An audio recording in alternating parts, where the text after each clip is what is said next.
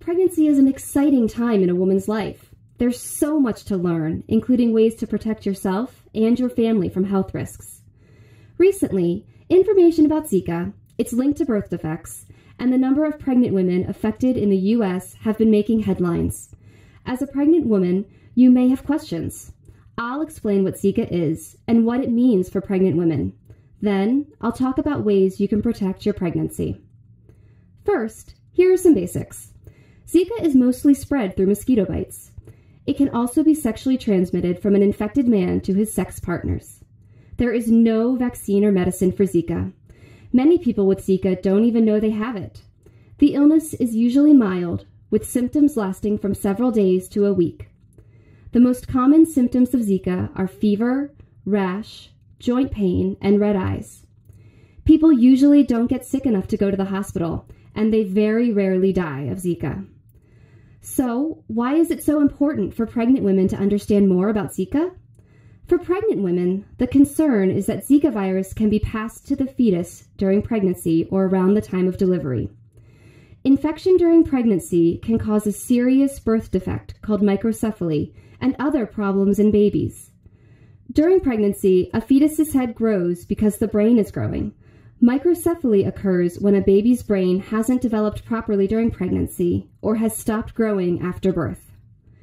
There's still a lot we don't know about Zika virus, including how likely it is that Zika virus passes to a fetus or baby or results in birth defects when a woman is pregnant and becomes infected. The good news is that there are steps you can take to protect yourself and your family during pregnancy. The first thing you can do is avoid travel to areas with Zika. If you must travel to one of these areas, talk to your doctor first. If you or your male partner have recently traveled to an area with Zika, talk to your doctor about your travel, even if you or your partner don't feel sick.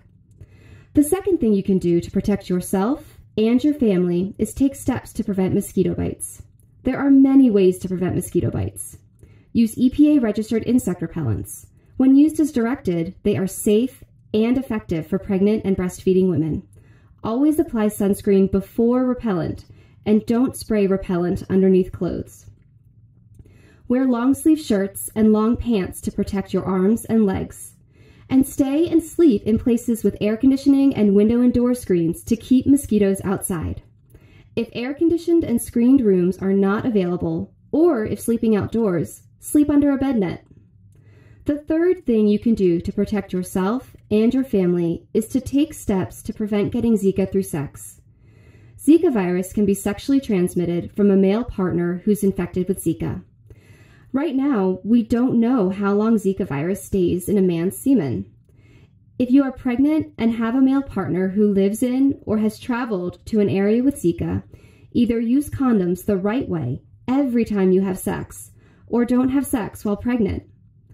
Not having sex while you're pregnant is the best way to be sure you don't get Zika from sex. So remember, avoid travel to areas with Zika, use repellent and cover up, and use a condom or don't have sex if your male partner may have Zika. And if you develop the symptoms of Zika, see your doctor right away for testing.